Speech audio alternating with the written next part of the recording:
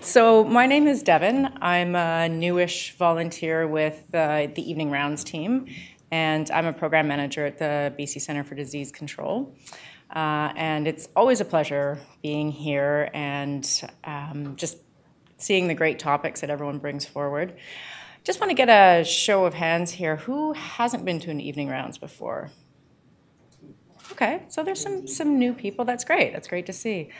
So welcome, everybody, to the 15th annual, not 15th annual, wouldn't that be nice, 15th Evening Rounds. Just to give you a bit of background of what Evening Rounds is, it's a monthly speaker series.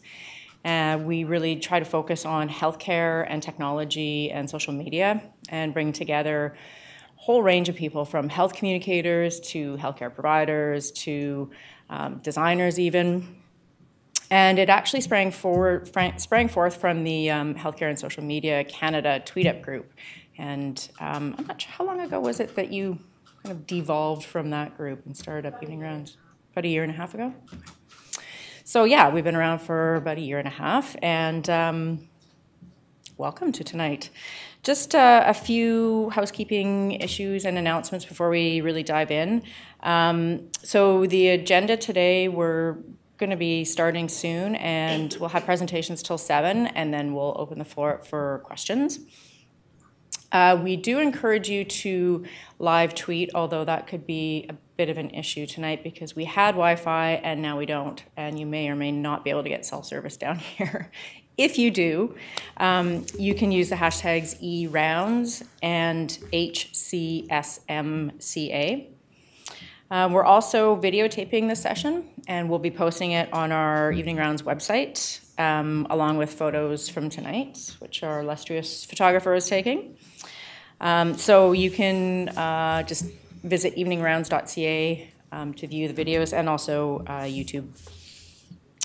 So for the question and answer at the end, you'll notice that there's some microphones in front of you. If you're asking a question, if you could just press the button, the red button, and make sure that it's on so that we can pick up your questions on the video. And finally, we just really like to thank Providence Health for giving us the space to have the Evening Rounds in, and also a shout out to Signals, who is the primary organizer of tonight's event. And just a reminder, our next Evening Rounds is going to be on April 15th. And so that's basically the third Tuesday of every month. So I will be handing things over to our presenters very shortly, but tonight we're welcoming Daniel Presnell and Aaron Goodman, and they're going to tell us all about digital storytelling. Just to give you a bit of a background on our presenters, Daniel received his Master's of Fine Arts in Creative Writing from the University of Massachusetts, and then spent the next 10 years exploring the possibilities and potential of stories in a number of contexts, from documentary photography and film, to corporate communication design, to teaching creative writing and journalism at Tulane University and Clemson University. He's also right now he's the communications manager at UBC's Faculty of Medicine. And then we also have Aaron Goodman, who is a multimedia producer, documentary maker, and instructor in the Journalism and Communication Studies Department at Kwantlen Polytechnic University in Surrey, and also in Richmond, BC. During his 15-year journalism career, Aaron has reported on the search for tens of thousands of boys and men forcibly disappeared by government forces in Sri Lanka, the earthquake in northern Pakistan in 2005 that claimed more than 70,000 lives, and also armed conflicts in southern Thailand, Nepal, and East Timor. His award-winning stories have been broadcast by CBC Radio, Associated Press, Television News, CNN, PBS, Frontline, World, VOA, I'm not sure what that stands for, and Al Jazeera English. So, welcome to both the speakers, and Daniel, you're up first. Hello, everyone, and thanks for coming tonight. Tonight's session has been very special for me because this is a topic that I care a lot about, and one session that we've been thinking about and talking about doing for quite some time. And I'm delighted to have Aaron here to share his work. And What I'd like to do tonight, I'm only going to take a few minutes here, about 15 minutes, which reminds me that I should start my timer because Janelle says I'm slow. So I'm from the South where we do speak very slow, so that's my background. I'd like to just give you an idea of the possibility of a digital narrative and a digital story. I'd like to talk a little bit about what a story is and what a story is in the digital realm. And I would like to just show you some examples and connect you to some resources and other places for you to go and take a deeper dive. Many of us, some of you may be incredibly familiar with this, some of you may be newcomers to it. So my hope is to try to balance those two poles. So instead of making a traditional PowerPoint presentation or something like that, I thought I would actually use one of the digital storytelling tools called StoryFi, and to try to piece something together that might resemble some of the aspects and technologies and techniques that you can use in digital narratives and digital storytelling. So I'm using something called StoryFi. Is anyone here familiar with StoryFi or use StoryFi? Yeah. So it's fast and quick, and we may talk a little bit more about it at the end, but I don't want to get too excited about that at the beginning. So I just want to start with what a digital narrative is. Aaron's going to talk about digital storytelling, which is just one avenue of digital narratives, and it is typically a methodology about first-person storytelling. But digital narratives can be first-person, third-person. They can be all over the place. They're quite large. Most people, even my mom, knows Snowfall. How many people have spent some time with the New York Times Snowfall site? Okay. So it's pretty impressive.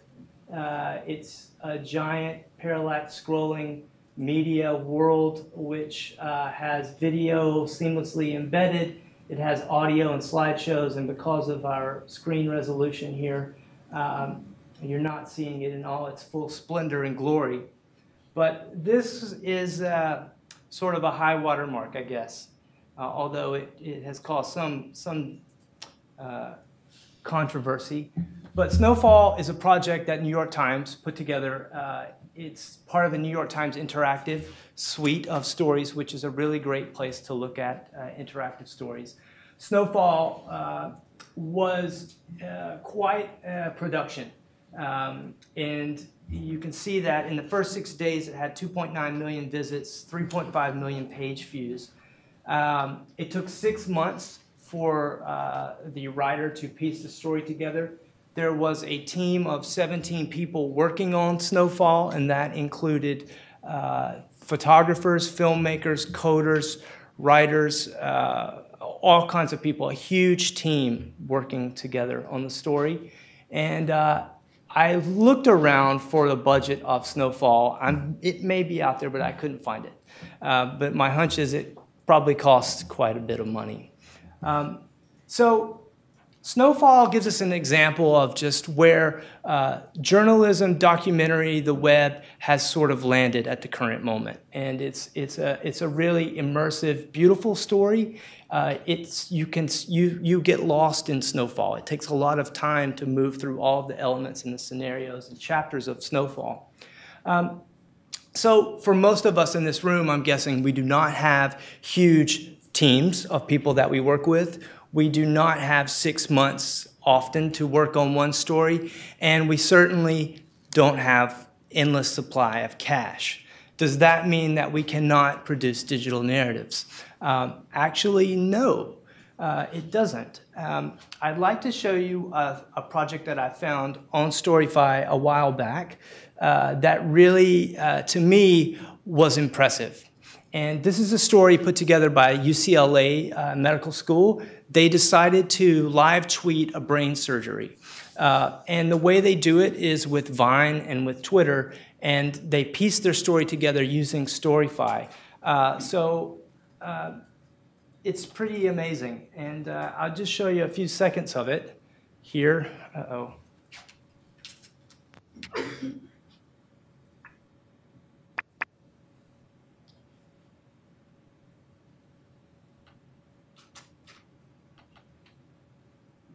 well, we've lost sound, but Vine 7-second clips. They take us through meeting the patient, meeting the team. They show us all the prep work that's involved. It gets fairly graphic in terms of what you see in the surgery process. And it's a pretty amazing story. So again, UCLA was able to do this project probably with just an iPhone, right? And so I think while Snowfall is immersive and beautiful and opens up all of these realms of storytelling, UCLA with an iPhone, a Twitter account, a Vine account, and a Storyfy, in my opinion, managed to do something almost as amazing. You become immersed in the story of a brain surgery from a perspective I've never even imagined possible.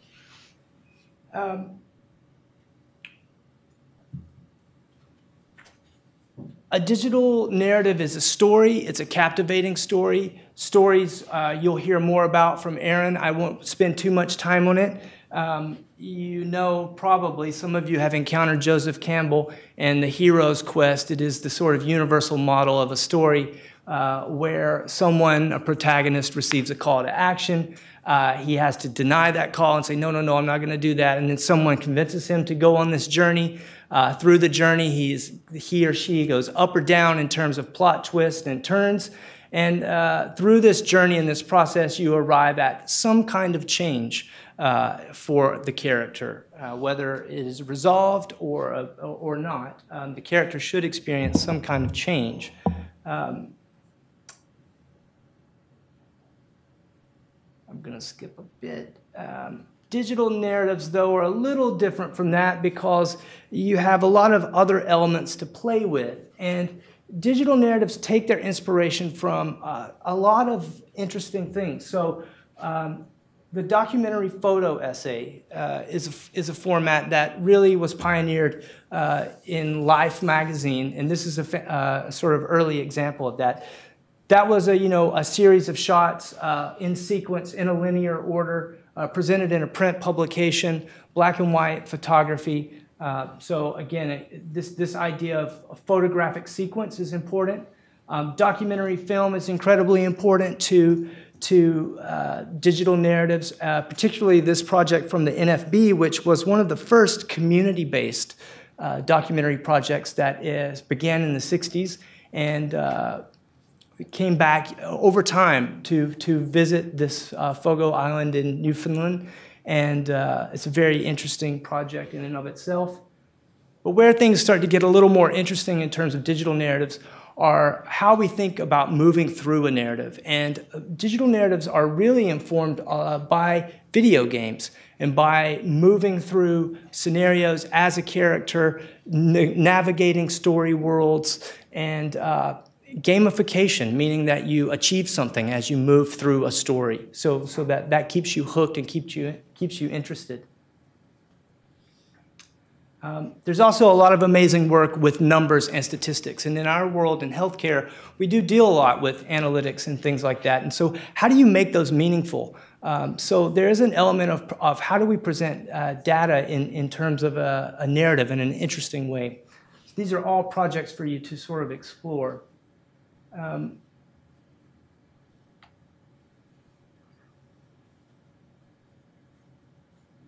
Why would we bother telling a digital story? Well, I think that there are a number of reasons why we probably should think about telling digital stories. For one, they present us with a lot of opportunity. So we have, with digital stories, the audience becomes an active participant in the story you're telling.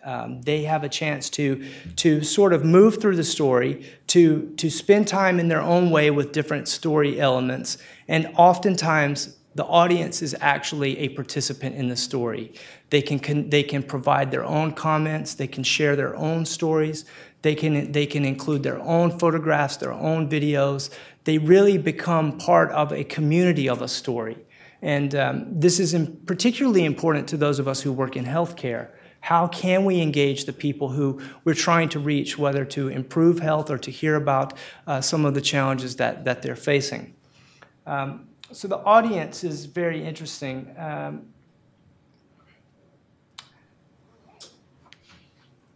There's a quote here from a woman named Ingrid Kopp, who heads up the digital media side of the Tribeca Film Institute.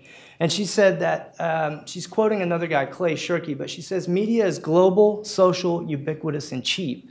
And I think that's an important thing to think about here, that we tell digital stories because the people we're trying to reach, the audience we're trying to reach, they are already involved in telling stories of their own through Instagram, through Twitter, through Vine. Story is all around us now, and digital stories are all around us now. And so there's an incredible opportunity to connect these stories, unlike before. And as well, these stories have tremendous reach. Audience interaction, I spoke a little bit, and I spoke a little bit about video games. I'd like to just show you this one example, and you should spend some time with it on your own this week. But the NFB recently launched this game documentary called Fort McMoney. And it kind of blew me away because I'd never really thought about documentary in this way before. But it is a sort of first-person game. You move through this game, and as you move through it, you are looking at real documentary footage. You are meeting real people. You are making real decisions in the story world about a fictional place, but using real testimony, real people, real political and cultural and community issues. It's a pretty fantastic project. The NFB Interactive Studio is also based in Vancouver, so you can take pride, hometown pride. One of the other great things about a lot of digital narrative projects, and I think Aaron will really speak to this, is that they have tremendous potential for bringing together communities that are both physical and virtual. A lot of digital narratives really begin with a place and a specific community and an issue that they're facing. And this is a way to open up a greater discussion, a discussion about that place, but about the universal experience of this community and the challenge they face. And so being able to combine these virtual and real communities is incredible. This is a project put together based in Oakland. It's called The Waiting Room. And it's about one specific waiting room in an Oakland hospital. This project has a number of elements. It has, it's a feature-length documentary. There is a social web architecture involved in it that is an interface for people to move through the story. There's a mobile application that allows people who are actually in the waiting room to contribute to the story and to explain why they're there and what they're thinking and doing. There is an interactive platform in the hospital itself, in the waiting room, that's sort of collecting this information and displaying it. And again, the website where all of these sort of elements come together. So this is a very complex project, but one that I think is a perfect example of bridging the physical space with the virtual space and creating this community. Let me move back to here. And like I said, social media is giving us presents us with a lot of opportunities to create interesting content that is media rich, that is quick and cheap to produce, that has the ability to really have a large reach. This is a Vine put together about water aid. Again, 7 seconds, fairly effective use. This is a Tumblr site, which is called Everyday Africa, which is, again, more of a documentary project, but an interesting project. This is, again, Instagram. When Hurricane Sandy struck, the Time magazine took 5 photographers and they gave them iPhones and Instagram feed and let them go report on the conflict simply through Instagram. And it's a really wonderful set of photographs. Again, there are tools like SoundCloud for you to do audio quickly. You can install SoundCloud for free on your phone. You can record interviews on your phone. You can edit them, and you can post them all on the iPhone. So again, what we see now through social media is the ability to create video, to take photographs, to record audio. We have at our access all of the multimedia channels and tools that make stories rich. That means I'm out of time, so I'm doing well. I'm almost to the end here. And I apologize for my rapid fire through all of this. This StoryFi that I made is available. I tweeted it out. We'll give you the link. I would really encourage you to spend some time exploring it.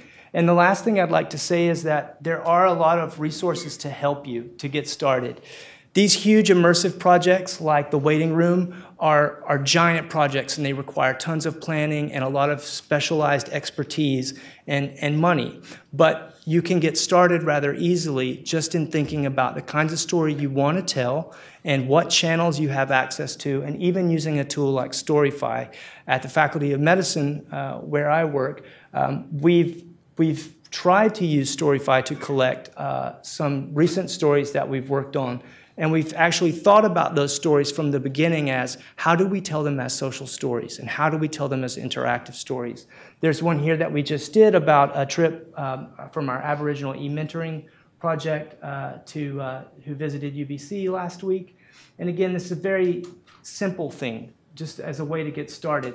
There are lots of other platforms that exist out here that are open and available for you to use. Cowbird is a fantastic site, and I think Aaron might even have some work that looks similar to that. Ziga is a crazy platform that I have lost myself in many times. It's more on the cutting edge of collage and digital, but it's interesting. There are tools like ScrollKit that'll help you it gives you a really nice user interface and will take care of some of the more complex coding for you. And it'll let you really work on the story. And finally, I'd say that there are a couple of great places to go take a look at stories. The first is this new project that the MIT Open Documentary Lab has launched. It's called Docubase. And basically, it's just bringing together digital narratives from around the web. And there are some people who've curated playlists, and they're keeping this up to date. It's a really great place to just go and check out things. There are lots of health or digital narratives around health that I think would be very pertinent to our audience here, as well as some classics. There are a lot of great ones. This NFB Filmmaker in Residence, does anybody know this project? I'll probably just wrap up with this. This is one that's really close to home for us. In 2004, a filmmaker was embedded in a hospital in Toronto and spent a year there reporting from the sort of front lines of the hospital. So this is one that, again, is a pretty pertinent to our work and in the health realm.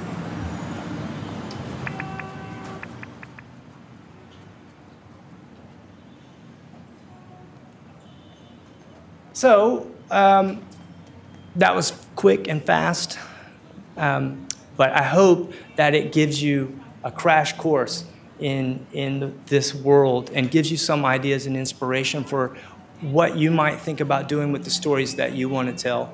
And I think I'll turn it over to Aaron now, and we'll hear some about his work. And thanks for coming again tonight.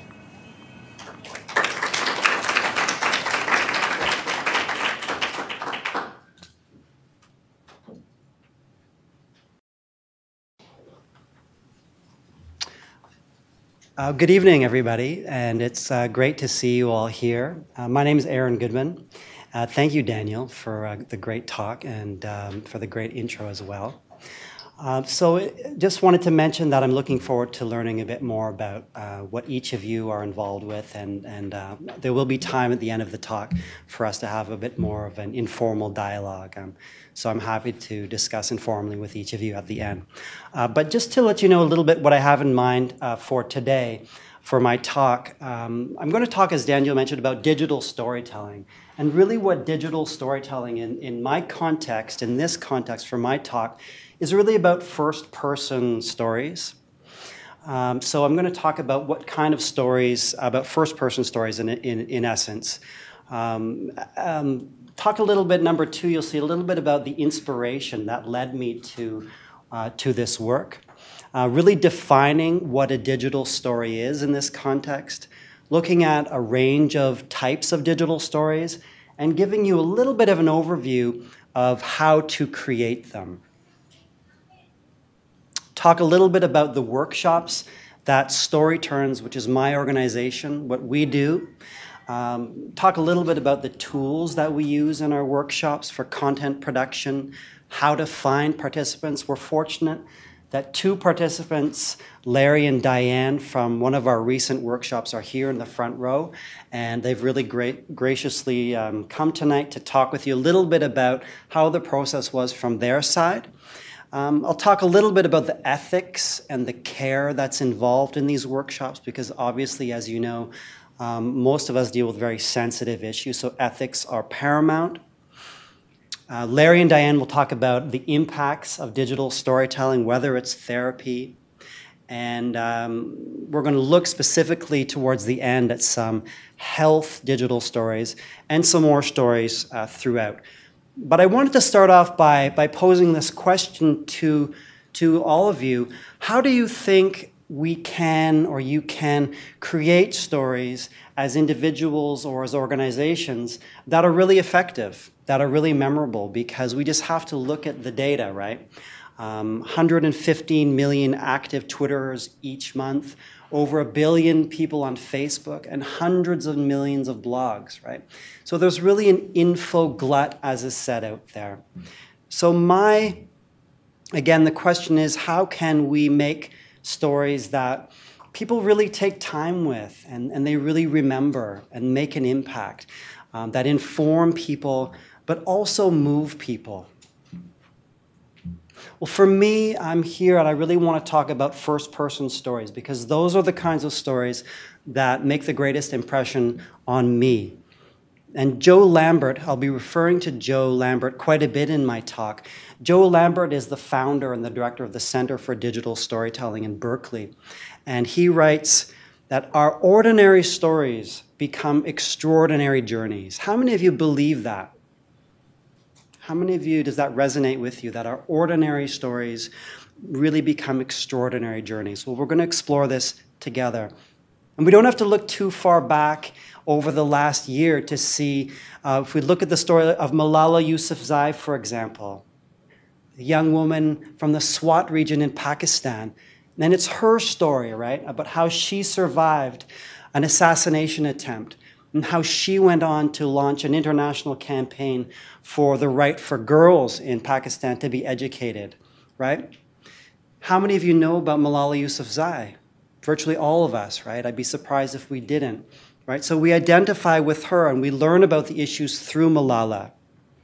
And we learned about the Vietnam War through one woman in particular, right? Kim Phuc, who now lives in Canada, right? And here she is on the right with her baby, and her story continues to this day to move us, right? And it was her story that helped change the tide of public opinion in the United States against the war.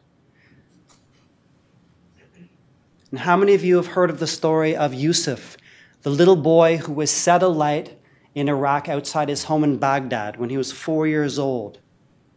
And he went on to get medical treatment in California. And his story made such an impression on the world that $300,000 were donated to help him recover. So Gandhi writes that the culture of the mind must be subservient to the culture of the heart.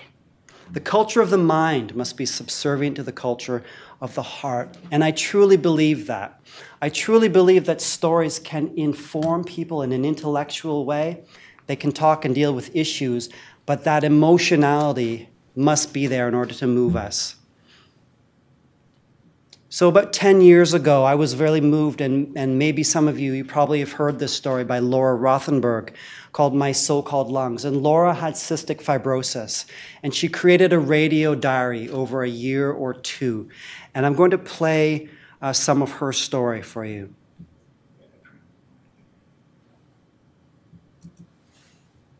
Laura spent most of her life knowing that she was going to die young. When she was born, the life expectancy for people with cystic fibrosis was around 18 years. It's almost twice that now. Laura liked to say that she went through her midlife crisis when she was a teenager. When I first met Laura and asked if she would carry around a tape recorder to document her life, she was reluctant, but she gave it a try. Sometimes she wouldn't record anything for a few months. Then there were days when she hardly turned the tape recorder off. Over 2 years, Laura recorded more than 40 hours of tape. She recorded dozens of visits to the hospital, conversations with her parents, private thoughts alone late at night, and, like this tape, hanging out with friends in her college dorm. So I'm back here at Brown. Classes started on Wednesday. Yeah, thanks. Good to see you. I think that people who know me, who really know me, who are my friends, don't see me as someone who is sick. They see me as Laura, who's a sophomore at Brown, and it's hard for them to imagine, oh, she might not be here in a few years. They know I have CF. They know that it means that you get very sick and that you die.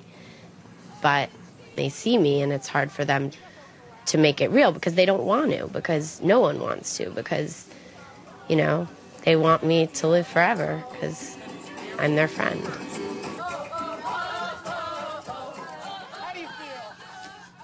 Halfway through the recording of her diary, Laura's lungs began to deteriorate, and she decided to get a double lung transplant. The transplant was successful. That was 1.5 years ago.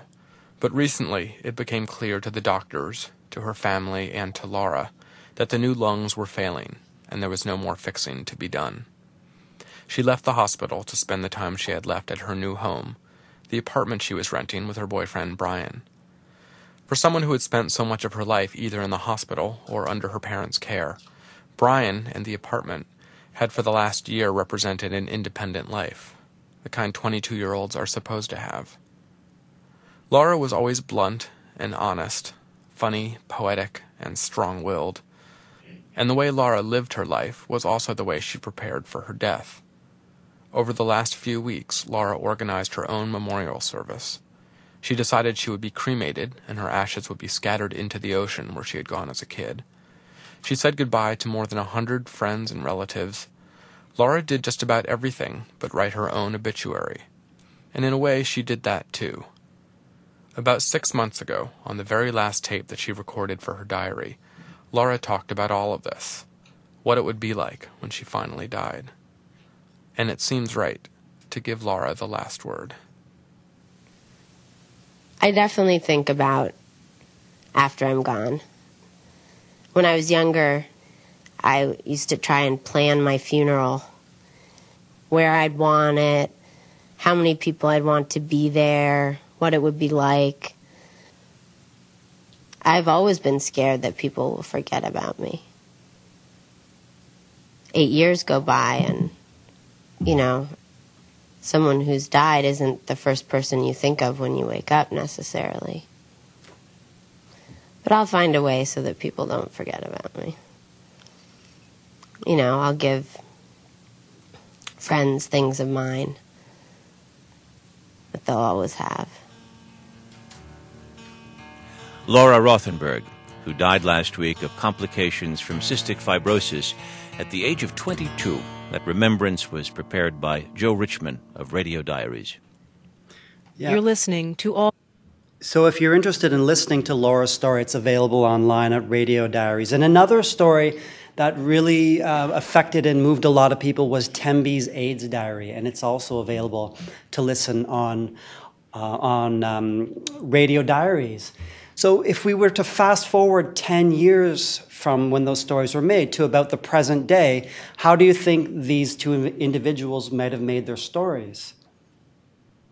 Do you think they would have just chosen to keep them as radio? Well, maybe, but they might have also chosen to make a complete digital story and used photos and images and artwork and created a digital story. So to define what a digital story is in the work that I do, it's typically a 2 to 3 minute story, right, based on a 2 to 3 minute script. And I just want to reiterate that this model was pioneered and invented and popularized by the Center for Digital Storytelling in California, where I've done some training. So the participants write a 2 to 3 minute script, record the audio, either bring photos that they have from home or from their photo albums or from online.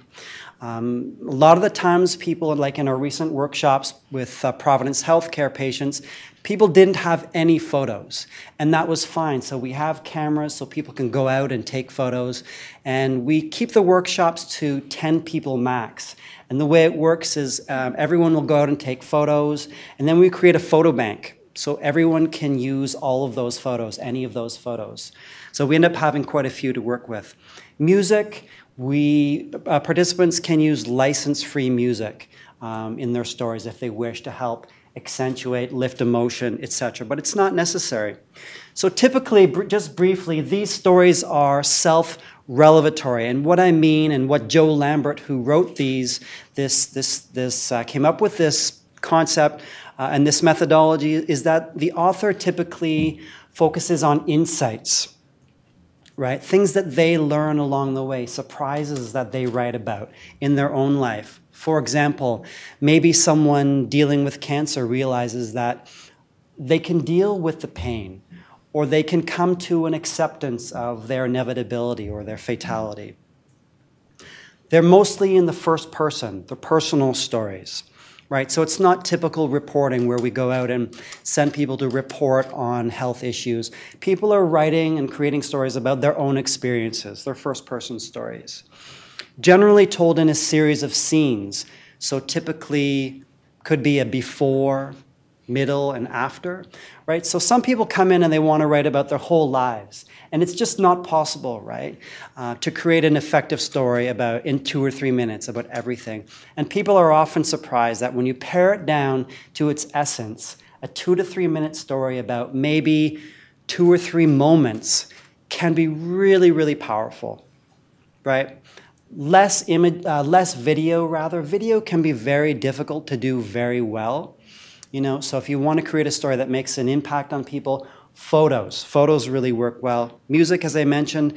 And then just lastly, it's really about the intention more than creating a piece that could be on one of those professional multimedia sites, right? So it doesn't have to be for the New York Times multimedia. The priority is really the process. Most of the stories tend to be about relationships and characters. So I've done a couple one about my mom, one about my dad. Those are just things that come up, right? Because those relationships, as we know, have so much importance in our lives, right? Sometimes people do them about people who've passed, memorial stories, and that can be a really important part of a grieving process. There are also different stories about adventures, going on trips, graduating, getting a job, about a place, about where I was born, where I moved to, the story about what I do, right? In our recent workshop with Providence Healthcare, we worked with a group of patients who were in a heroin-assisted treatment program. And some of the stories were about recovery, right? And we can really, as audiences, as viewers, relate to those stories, right? Because we've all have had hardships, and we've all overcome certain challenges. There are also love stories, dream stories, and coming-of-age stories. So a little bit more about the methodology, right? When people come in for a workshop, there are 7 elements, there are 7 steps that participants are invited to think about. And we've talked about insights, right? So an insight could be, again, how I learned to make peace with my health situation. Finding a moment. Not all the moments, but several moments, but a few moments. What are the emotions? And then again, seeing your story, bringing the photos, the images, creating artwork, hearing the story. Maybe there's some music that comes in. And we talk about assembling our story. We use software. We've started using a software called WeVideo, which is a cloud-based software that's quite intuitive. So with support, people can get up and running quite quickly. We've also used things like Final Cut Pro and iMovie, but those tend to be a little bit more complicated. Then lastly, sharing your story. It's really up to each participant or storyteller where they want to share their story. Some people want to put them on their social media sites, on their Facebook accounts, on YouTube, Vimeo. Some people just want to show them to their closest people in their lives, and that's totally fine too. So just a little bit about where my inspiration for really getting out of the way as a storyteller. I started off about 13 years ago. My first storytelling project was with a group of people in the downtown east side. And as you know, that community has been so misrepresented and maligned by the mainstream press that I found a group of people down there that really wanted to tell their own story. So they created a newsletter to tell their own stories. Right? So then I started going around the world reporting on conflicts again, helping people who don't normally get a chance to tell their own stories. Did a little bit of training with the story for Center for Digital Storytelling and the University of Colorado, Denver. And this storytelling practice for me is really part of a wider practice of mindfulness. And the yoga really helps me to come and deal with these sensitive issues, because sometimes it's quite a lot, right? Those of you who work in healthcare know that we have to be grounded in order to work with these issues.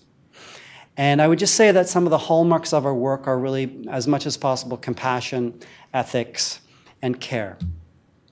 So I've talked a little bit about content, tools for content production, how to find participants. Well, generally we partner with organizations such as Providence Healthcare.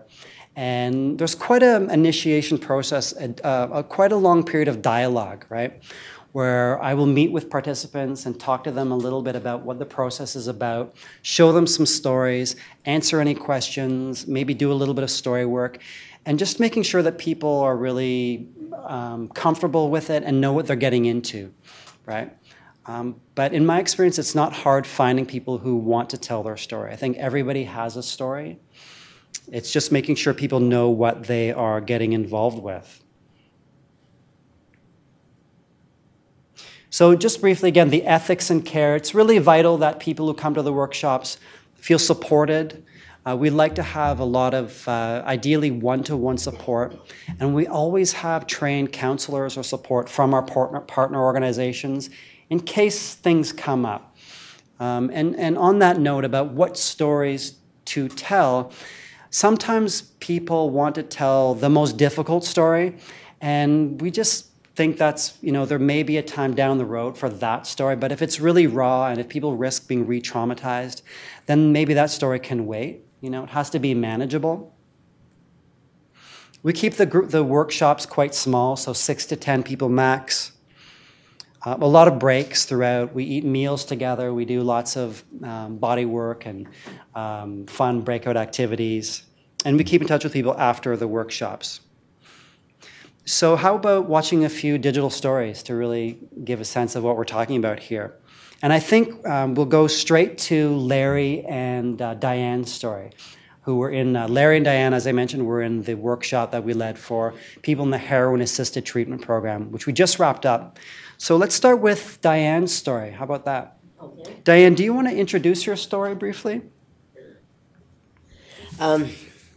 Aaron came to the Crosstown Clinic one day and started talking to people about what he was going to do with us. And I was interested, and he picked 10 of us to do this, and we didn't know what to expect. So we all met Monday morning, and he explained to us what we were going to do.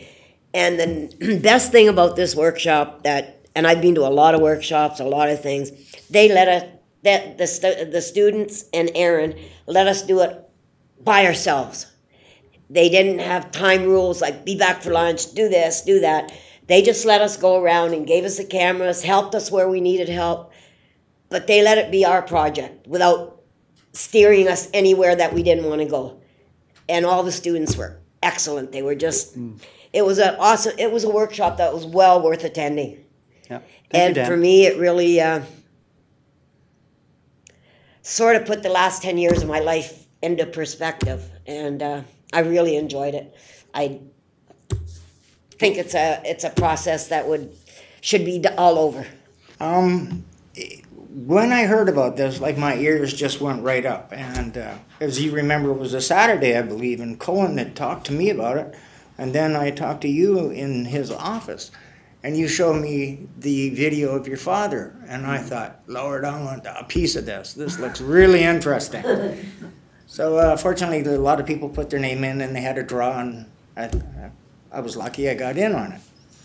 So the first day was just a bit of talking, but I had to grab a camera and run out because I had lost all my pictures due to something. I lost everything I owned. And it was my family, my mom, my grandmothers, my children. It just devastated me. So the next day, we had a bunch of assistants, and I said, no, it was the third day. I said, well, you know, I'm telling the story. Let's just run down to Kitsilano and see this. So we scurried all over the town, and we got back, and he was putting it together, and after she did, you know, when she was putting it from the camera into the tablet, I just realized how immense this thing I had just done. I mean, there's no limitation to this. I mean, and then when I heard everybody else's, I was just shocked at the stories I was hearing. They were so beautiful. And to see these people, you would never compile that with a person. I just thank you so much for that. It was fantastic. Thank you, Larry. What impacts did these stories have on you? And related question, was it therapeutic? It's not meant to be therapy, but was it therapeutic? What was the impact for you? Could you speak briefly about this? And then if there's time, we'll watch one or two more stories and then have a few minutes for discussion. Definitely was therapeutic because in the emotions of doing all this, you don't really feel it, but once you see everything that you've compiled, yeah, it touches you deeply and gives you a feeling that you're just so happy that you've done that. That's part, you know, you're doing something. It's easy to think it, but to see it, it's great. I recommend it. And for me, it was starting and ending a 10-year period of my life that was really good after all the horrendous things that happened to me in a couple months, and then to come to Vancouver, and it's just been, I've nonstop been harm reduction and working, and to have been able to put it all on screen and include my family, and it's like saying goodbye to my husband for one thing, because I wasn't there at his funeral, obviously. But this way I'm going back and I get to see, you know, say bye to him and close a chapter on my life, because even if I say it doesn't bother me, all that stuff that happened, it does in my dark places, it does. And this workshop just helped me put it together, and when I saw it together, I thought, wow, my Creator's been there for me all. That old story, if you don't tell your story, someone else will, and you won't like it, or it won't be told at all, right? Yeah. So yeah, it was really worth it. It really brought a lot of things, centered a lot of things in my life, and it's only been a month, and I see the changes in things I do already. Oh, and I'm leaving on April Fool's Day. Yeah. Thank you so much, Larry and Diane, for being here and for your kind words. You're very welcome. Yeah. Yeah. So let's watch a couple specifically about health, then we'll wrap it up and have some time for discussion. Pip Hardy and Tony Sumner in the UK run a wonderful organization called Patient Voices, a digital storytelling group. And they write to humanize healthcare through highlighting the human side of experience of health, illness, healthcare, and the lack of it. So really to humanize it. And that's really our intention as well, to humanize. Stories of health, life, death, and disease can offer us deep insights, not only into the storyteller, but to the storyteller's family and cultural traditions, if we're prepared to listen. So there's a whole range of applications for digital storytelling in healthcare. It could be to inspire change, to simply create awareness, to evaluate research and programs. And who could be the storytellers? Maybe their patients, We're hoping to do a project with caregivers of people with Alzheimer's. So families, caregivers, and hard-to-reach communities, you name it. Virtually everybody has a story to tell. So I wanted to play you, how much time do we have? Do we have 10 minutes for stories? Okay, so let's start with a digital story about Alzheimer's that was created by Alzheimer's Australia. It's just wonderful, a wonderful story. Just to show you what's possible with digital storytelling.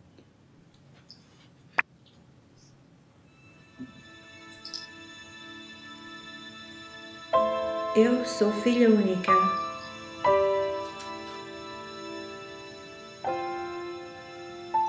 A minha mãe sempre foi a minha melhor amiga. Falava com ela de tudo, tudo mesmo.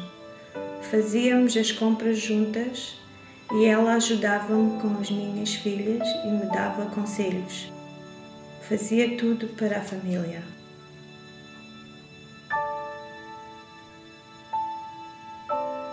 A minha mãe era uma pessoa que gostava muito de dar aos outros. Gostava de fazer pão e bolos para a família e para os amigos. Algumas vezes ela levantava-se às 4 da manhã para amassar o pão para a família. Também costumava fazer bolos de aniversário para as amigas do grupo de convívio.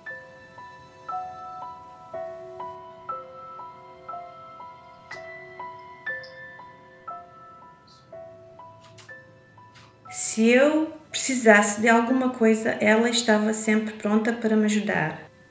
Se eu fizesse crochê e me enganasse, ela desfazia e tornava a fazer bem.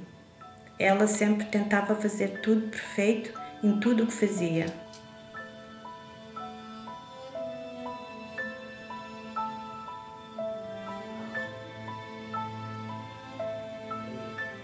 Depois da doença da demência, notei que os trabalhos dela já não ficavam perfeitos. Com o tempo, só ia fazendo o que ela se lembrava. Por fim, só fazia trabalhos muito fáceis e com muitos enganos. Foi muito triste ver como ela se ia esquecendo, especialmente porque ela gostava de fazer tudo perfeito.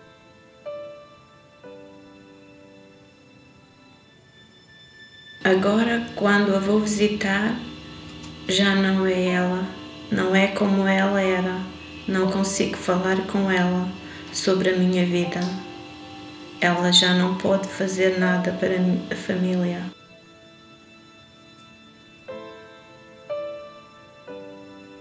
Ela esqueceu-se de tudo, do nome dela, quem sou eu e até a sua própria existência. A minha melhor amiga desapareceu. Devagarzinho se foi apagando e já não está cá.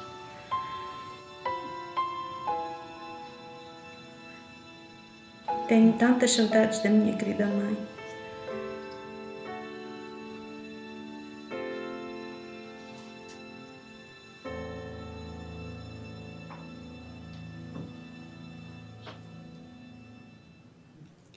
Yeah. So I see some of you may have to go. So what we thought we would do is open the floor to some questions, and maybe you have questions for Daniel, for me. So we've given ourselves 10 or 15 minutes for questions. My contact details, I'll also put them up here. So please get in touch with me anytime.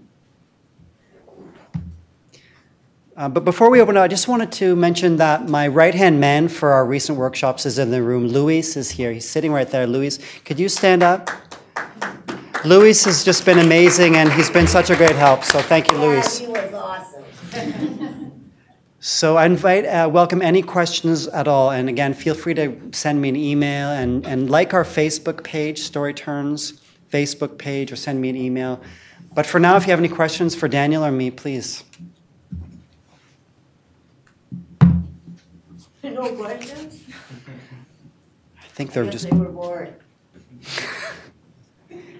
You guys just told the story so well, you didn't leave any questions. When are they gonna be on Facebook now? Mm-hmm, yeah, shortly. Shortly. They will be on our They'll Facebook let us page. know? Yep. If there aren't any questions, we could watch a couple more. I had a couple more that I would like to show you. One by a health worker. Are you interested? Or you could watch them online. It's entirely up to you. Want to watch them? You're running the show. Okay, they're just 2 minutes each. So why don't we watch them? Then if there are other questions, we can take them at the end. Because they're really quite amazing. So this one is called Go Around. And it's done by the Center for Digital Storytelling. One of the things I loved about being a flight nurse was that my opinion really mattered. I was listened to. That wasn't true in every area of my life. Divorce and a walk through emotional battery had shaken up a lot of the trust I had in my own voice, my own value. When I began as a flight nurse, the guy who hired me said, "One of my main goals in this job is to leave without knowing anyone who died in an on-duty crash." 16 years later, that goal for me had gone down not once, but several times. I was leaving to begin my new work as nursing faculty. I was thankful that I was leaving safely. Just 2 more weeks till my last duty day. The flight began the same way they all did, pagers beeping, phones ringing. 6 minutes from sound sleep to blades turning as we flew towards the rural site of a motor vehicle crash. To describe it as a dark night would be an understatement. The reds, blues, and yellows of emergency vehicles were the only lights guiding us to the scene. The pilot switched on the night sun, that huge searchlight on the bottom of the helicopter that would help us find our way into a landing zone. "God, they're putting us down in a hole," he commented. As was the routine, all eyes were intently focused out the windows as we descended. I was the only one who saw the brief glint of the wires just a couple of feet below the helicopter. We trained for this over and over again. It got to the point where we joked about it. It's called crew resource management, how to be heard in a situation of imminent danger, how to work as a team. We had all agreed on a code. Go around. I'd only said those words once before. That pilot had ignored me, doubted my judgment, though somehow we didn't crash. But if this pilot did the same thing, we'd all be dead in just a few seconds. Go around. That was the voice I should have used in so many other situations, with other people. The pilot did exactly what was supposed to happen next. No doubt, just trust.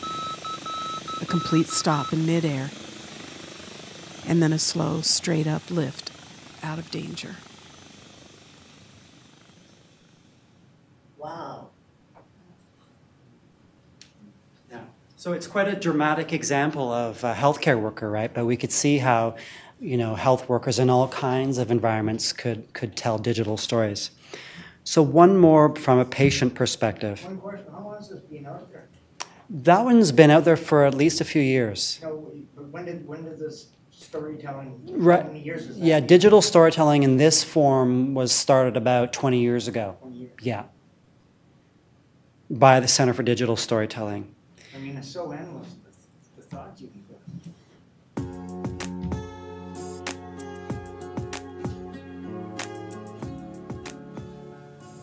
I don't feel like I fought cancer.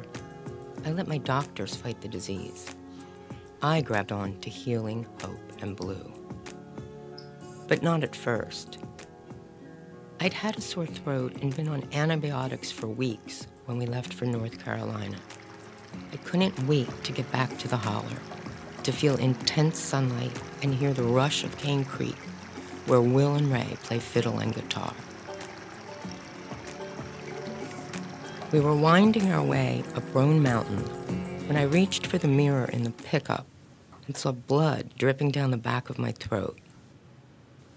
My heart raced for a minute, but I turned up the radio and let bluegrass drown out my fear.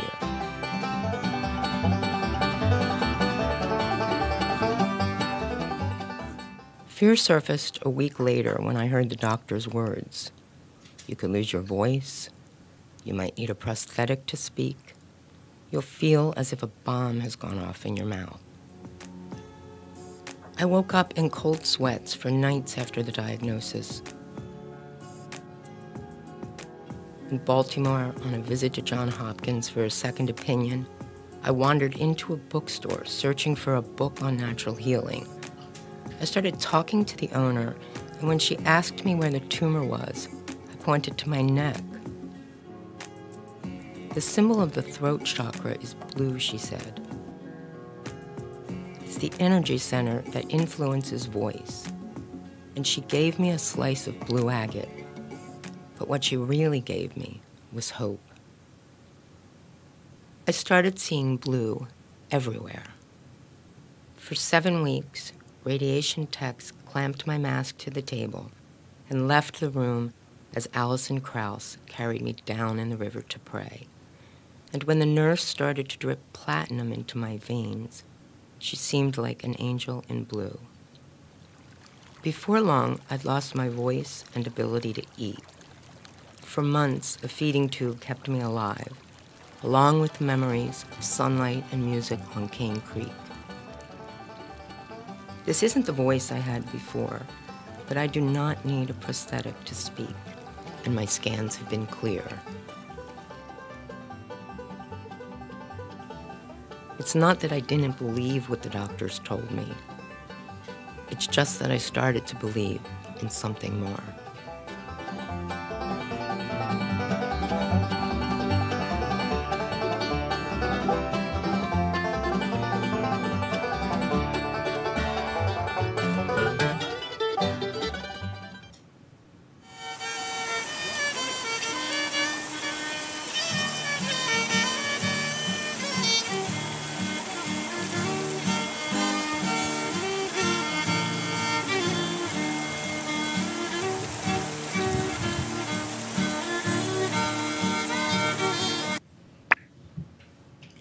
So thank you, everybody.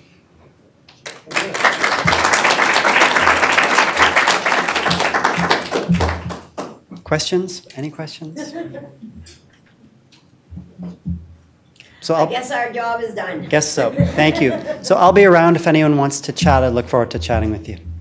And just a reminder, oh, sorry. Do you have a question? Yeah. Maybe I'd like to change or move people to motivate people. Sure. You know, it's entirely up to you, right? Yeah, you use it for whatever you want it to use it for, right? If motivation is what you want to do, then that's what you do it for. So it's my own feeling. It's great. I appreciate that. Move, motivate, inspire, educate, research. It's endless, really.